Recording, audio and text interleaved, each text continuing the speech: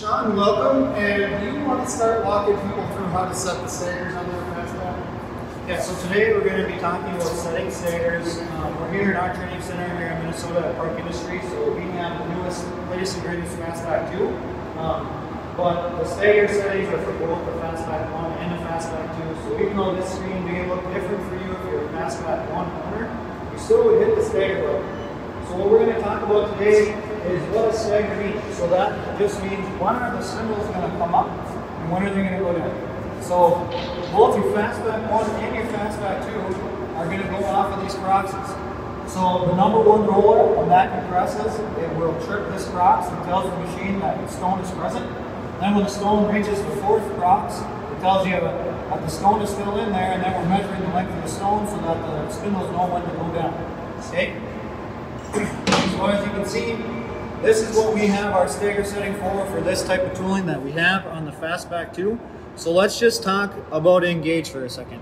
When you hit cycle start, spindle 1 is going to come up, and that's for a FASTBACK I or a FASTBACK II. The difference is on the FASTBACK II, we added the disengage feature, so it's not up the entire time. So if you want to know what -2 means, we're just going to hit the help button, and then we're going to hit engage. So it gives you a picture of a tool, and basically what this is saying is when the machine thinks stone is present, there's a switch length on there, and this pad's going to come up basically when the leading edge of the stone is right at the edge of the pad. Okay?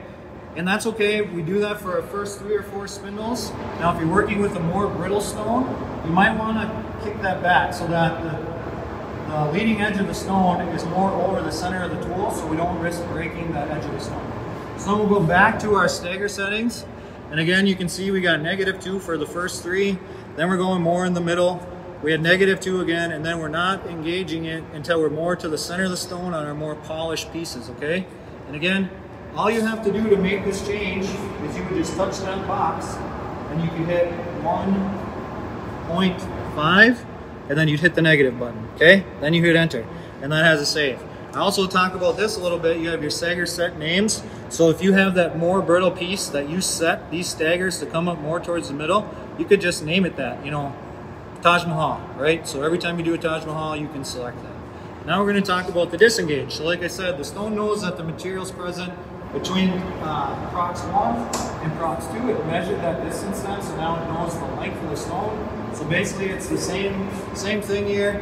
We'll hit help, we'll do disengage. So basically, when is that spindle going to pop down? So we're going to go back to our stagger settings. This one, when it's +3, it's going to disengage, it's +1. So again, we're talking about stagger settings and then maybe troubleshooting some of the staggers. So let's say your piece goes through and you got swirl marks on the leading edge. You know, you might, if you had this set at like a 1 or something, you might want to make it more negative so that spindle comes up sooner.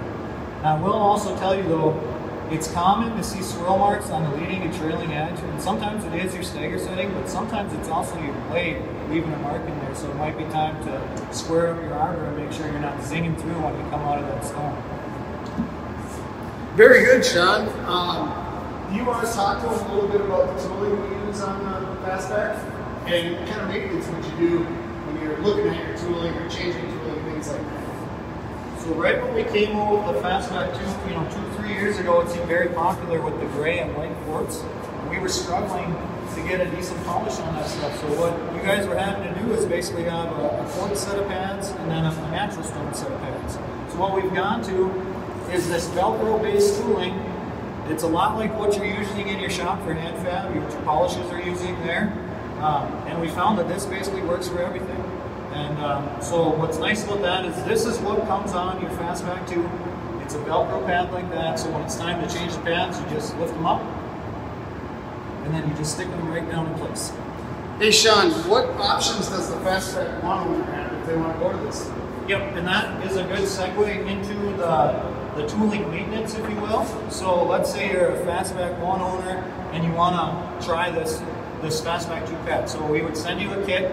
It would come with pads 1 through 7. The chamfers are the same between a FASTBACK I and II. And then these actually lock into your snail lock. So the kit would come with all new of these tools that go in the snail lock. So let's talk about removing the snail lock in the tool of your machine. So Every machine will come with these two wrenches, whether you're FASTBACK II or FASTBACK II. They come in your parts box. If you lose them, we always have them here. We can send them to you. So basically, each spindle has a dust cover in it. It's got 4 holes.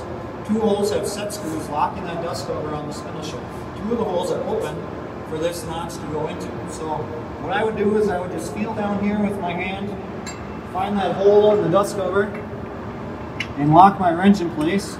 You can see I have it locked in place there. If you put it in a hole with a set screw, like that notch is going to go in there, but it's immediately going to fall out. That's how you'll know if you're in the right spot or not. So then basically I'm going to rotate this until I hit the next spindle inside the carriage there. I'm going to grab my thin spanner wrench here. There's 4 spots on the snail lock that have wrench flats. I'm going to place that there. If you're a FASTBACK I guy where you haven't changed your snail locks for a while, I usually grab a hammer and I give it a good whack, and then this comes loose.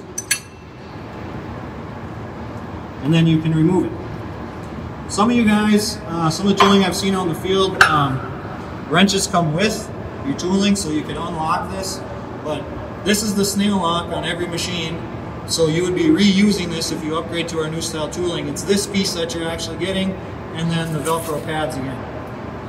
Hey Sean, do you want to demo how to do that? I grabbed a spindle, dust cover, and a snail lock out of inventory, maybe a little bit more out in the open. So what we have here is our FASTBACK II spindle. So again, here's that dust cover. And as you can see, we don't have the set screws in place, but there would be set screws here where if you put this wrench in there, it would maybe go like that far and fall out on you. If you rotate it this way, you can see that this wrench would fit in there. So again, then I would rotate till I hit the next tool. And if you're changing out the number 1 spindle, you would rotate it till it hits the wall of the machine. And then as you can see, I would lock on my snail lock there, and I would pop this loose.